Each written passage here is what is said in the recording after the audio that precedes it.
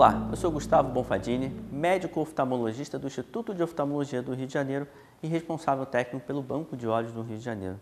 Vamos falar agora sobre uma pergunta que é muito frequente nos consultórios ou até mesmo pelo nosso site, através do link que a gente tem de contato com os nossos pacientes. Muitos pacientes me perguntam, Dr. Gustavo, o que é miopia, o que é hipermetropia e o que é o astigmatismo?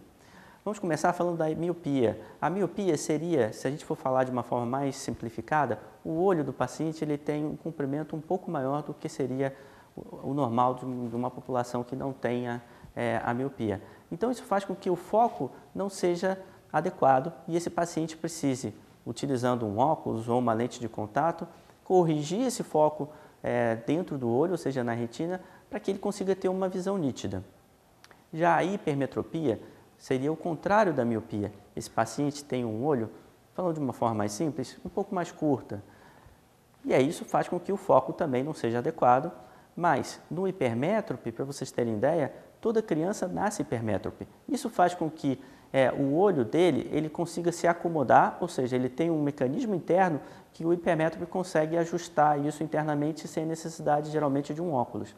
O problema é que depois, quando essa criança vai crescendo, esse ajuste interno que o olho apresenta, que é uma forma natural de se acomodar, ela perde essa capacidade. E aí, geralmente, o paciente às vezes precisa do uso de um óculos para corrigir a hipermetropia.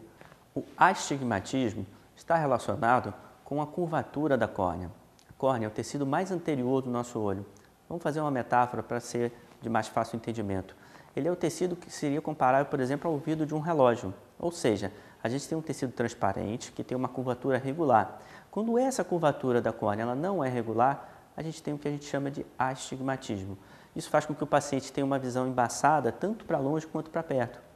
E deve ser corrigido através do uso de o famoso óculos, o velho e bom óculos, ou até uma lente de contato, que seriam as lentes de contato tórica.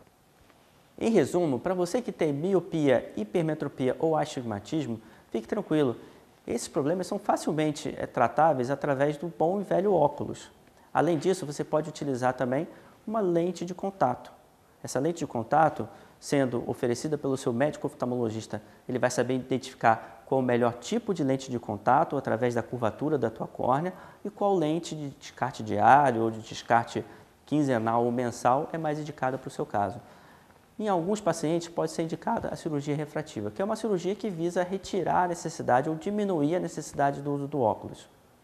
Procure o seu médico oftalmologista. Ele é o profissional mais indicado para poder te orientar e te dizer qual o melhor tratamento para o seu caso específico. Se você gostou do vídeo, acesse o nosso site www.iorge.med.br e agende a sua consulta.